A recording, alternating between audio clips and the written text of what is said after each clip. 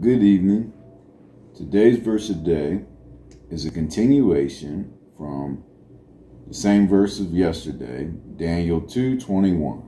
He changes times and seasons. He removes kings and sets up kings.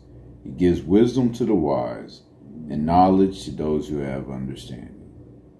God sets up kings and God removes kings.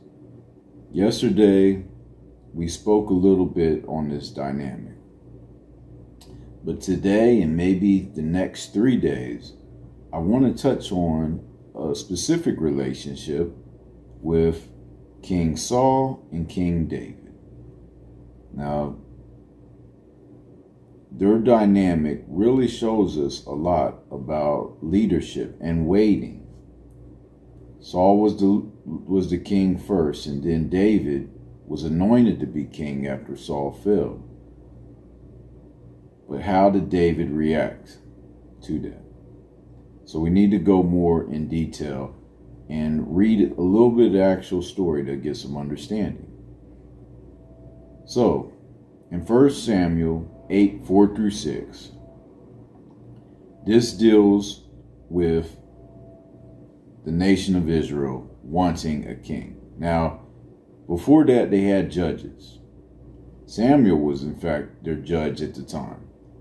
And the Lord, God, was to be their king. They weren't to have a king like all the other nations, but they so yearned to have a king. They wanted to be like everybody else. Lord, can we have a king? Can we have a king? 1 Samuel 8:4-6 says, Then all the elders of Israel gathered together and came to Samuel at Ramah, and said to him, Behold, you are old, and your sons do not walk in your ways. Now appoint for us a king to judge us like all the nations.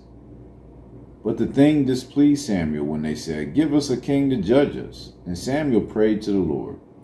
And the Lord said to Samuel, Obey the voice of the people and all that they say to you, for they have not rejected you, but they have rejected me from being king over them.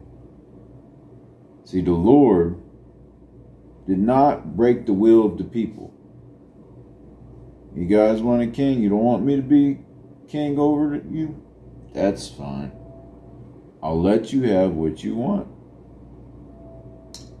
And like it says, the Lord sets up kings and removes kings. If we want to have a lesser king than him, he'll allow it to happen. So we move on to the story, a few chapters. 1 Samuel 10:1-9. And this deals with when the Lord finally finds someone that he knows the people would love to be their king.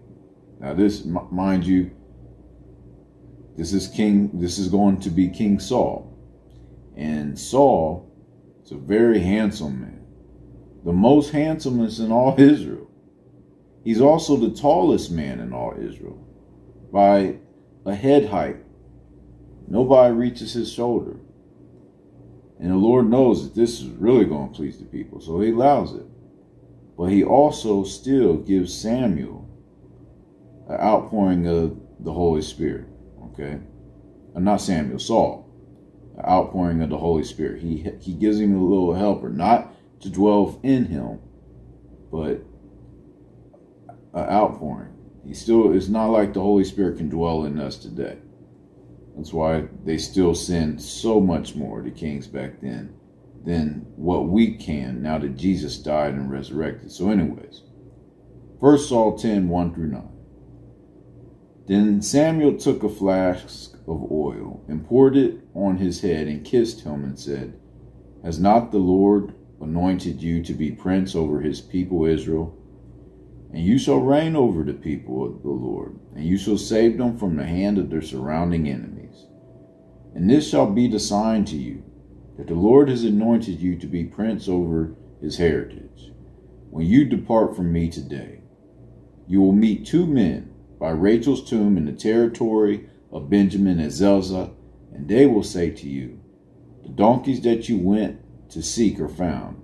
And now your father has ceased to care about the donkeys and is anxious about you, saying, What shall I do about my son? Then you shall go on from there farther and come to the oak of Tabor. 3 men going up to God at Bethel will meet you there, one carrying 3 young goats, another carrying 3 loaves of bread, and another carrying a skin of wine. And they will greet you and give you 2 loaves of bread, which you shall accept from their hand. After that you shall come to Gibeah Elohim, where there is a garrison of the Philistines. And there, as soon as you come to the city, you will meet a group of prophets coming down from the high place with harp, tambourine, flute, and lyre before them, prophesying. Then the Spirit of the Lord will rush upon you, and you will prophesy with them and be turned into another man. Now, when these signs meet you, do what your hands finds to do, for God is with you. Then go down before me to Gilgal. And behold, I am coming down to you to offer burnt offerings and to sacrifice peace offerings. 7 days you shall wait until I come to you and show you what you shall do. When he turned his back to leave Samuel, God gave him another heart, and all these signs came to pass that day. Those were some very specific signs, weren't they? You'll meet this person down this road. He'll have a fish, a tambourine. So many different signs. Meet some prophets along the way, and all these things that Samuel said, because Samuel was God's prophet, one of the Lord's prophets, came to pass. Okay, and there is a rush of the Holy Spirit. It says, what does it say? It says, the Spirit of the Lord will rush upon you. So he had that. Now, I'm going to reread what I read yesterday about the indwelling of the Holy Spirit, so you realize it's not the same. The indwelling of the Holy Spirit is the action by which God takes up residence in the body of a believer in Jesus Christ. In the Old Testament, the Spirit would come and go from the saints, empowering them for service, but not necessarily remaining with them. See Judges 15:4, 1 Chronicles 12:18, Psalm 51:11, Ezekiel 11:5. Jesus revealed to his disciples the new role the Spirit of truth would play in their lives. He lives with you and will be in you. The Apostle Paul wrote, do you not know that your body is a temple of the Holy Spirit, who is in you, whom you have from God, and that you are not your own, for you are bought with a price. Therefore, glorify God in your body. So again, it was different at that time, but the Lord gave him a helper. All right. So I had to speak on the anointing of Saul, because later we're going to show how Saul does not please the Holy Spirit, and how the Lord has to choose another king, even while Saul, he has to anoint another, even while Saul is king. But this dynamic, what it deals with in your life is, what should you do if you are in waiting? If you have someone who is in charge of you and they seem unfair, we can learn a lot about the dynamic of David and Saul, how we should go about handling ourselves. God let that person be over you for a reason. And we'll continue this tomorrow to talk about the dynamic of King Saul and King David. Let's pray though.